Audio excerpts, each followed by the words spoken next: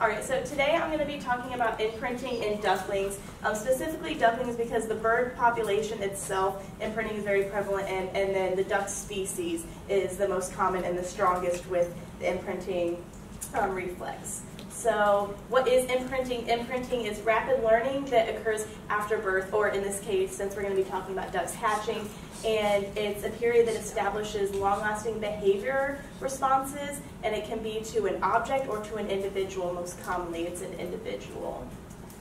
And then we're going to look at a little clip to see an example. Hey, I'm Ralphie Aversa, and this is Trending Now.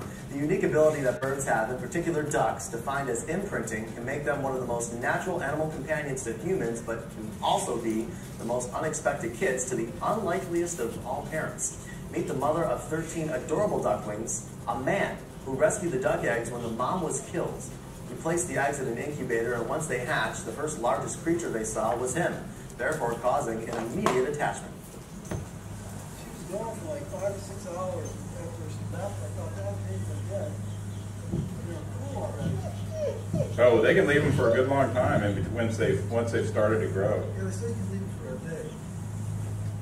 The young ducklings are very synchronized as they follow along. Doesn't look like they will be taking their eyes off their new mother anytime soon.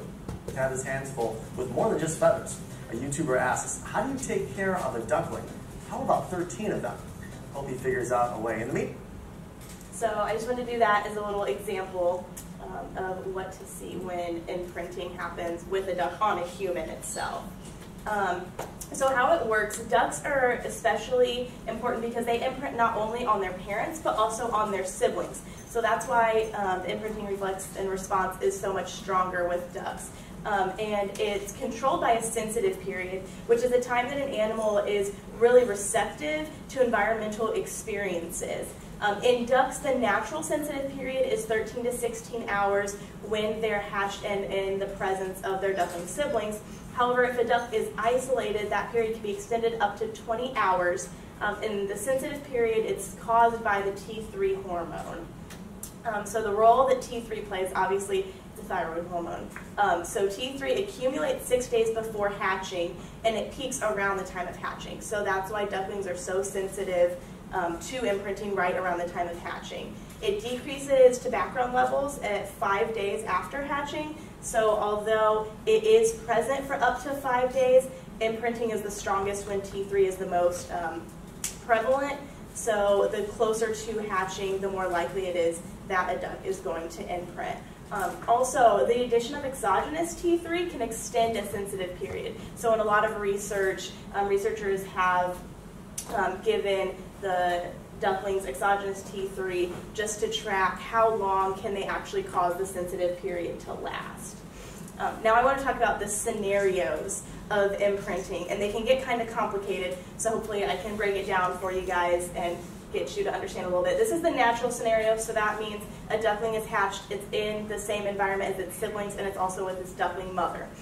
So the duckling hatches and it sees the duck, which is its mother duck. So it processes the first thing that it sees, it recognizes that's what I am as well. And so the mom is the duck, the mom is what's taking care of them. It also sees its ducklings that are hatching around them or that have already hatched. And so it recognizes, oh, I am like my mother and I am like my siblings. So as they grow, all the ducks love mom, mom's tending to them. They grow to be ducks, and because they're in the natural scenario where they're learning and getting their natural reflexes, their natural responses, they don't need mom once they've grown. So because they were in the presence of other ducks, they like other ducks, they will mate with other ducks, and mom to them is just another duck, one that provided them care when they grow up, but now they don't need her anymore. The next scenario is when a duck is raised by a human, but is still in the presence of its other duckling siblings.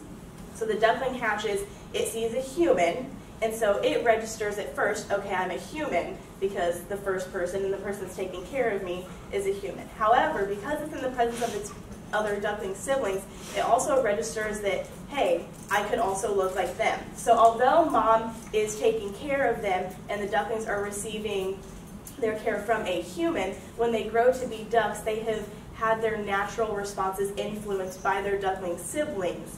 And so they realize that they don't need mom, and they like other ducks, and they will mate with other ducks. So that opens a scenario that the duck may still like mom, or it may connect with its own population enough that it doesn't really love mom anymore, it's fine on its own. The most common when talking about imprinting scenario that we see is the human only. So this is where the duck is in the presence of a single human and it has no siblings, it's isolated. So the duckling hatches and it sees a human, so it processes, oh, I'm a human too. And because the caretaker is a human, it responds that the person taking care of it is, like I said, is a human, so they themselves register as a human. They don't see other ducklings, so they have no other forces of pulling their natural responses out. So as it grows, it loves and needs mom because it has no one of its own species taking care of it. So it grows up to be a duck, but it's never seen other ducks before. So it registers that it's a human and therefore likes humans. So if you put it with its own population, it will not mate with other ducks because it doesn't recognize that it itself is a duck. And in the end, the duck will love mom best and it will not detach. So I just put up this little funny comic because it was Garfield. And the duck hatches and it says mommy, and Garfield's like really annoyed. It says, look kid, I'm not your mommy, I'm a boy, boys can't be mommies. And the duck says, daddy. So Garfield just thinks that it's calling it mommy because, you know, it thinks it's a female, when in all reality, it's seeing that that's the only person that it sees when it hatches, so it associates that's its primary caretaker. Prevention, so obviously if you have to have a duck, if you have to raise it with a human force, which often happens because of being abandoned by the mother, your first way to prevent any of this happening is to get it in the presence of its own species. So whether you can get it with ducklings that are around the same age, or you have an older duck that will take on the motherly role, that's great. However, a lot of times this is impossible. So if you are raising an isolated duckling as a human, there are a couple things you can do. One of them is they've made these robotic mother ducks. And so before the duckling hatches, they will put this robotic duck in the presence of the egg so that when the duckling hatches, they can start motorizing the robot. And so the duck sees that, oh, that's what I look like. And the robot looks enough like its own species that once it grows, it recognizes, hey, it looks like what raised me. Therefore, I am like that species. I take a liking to that species, and it will still mate with its own species.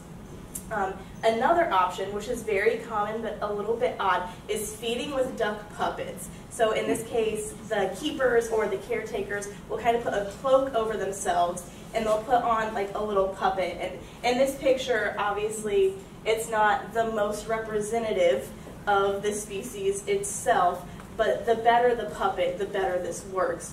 So a human will wear a cloak and they'll put on the glove and they'll do all of their caretaking with that glove on so that the duck registers, oh, that glove is what's taking care of me. And so if you get it to look a lot like its species, once it grows and matures, you can put it back in with members of its own species and it will mate and mature with them as well. And then those are my references.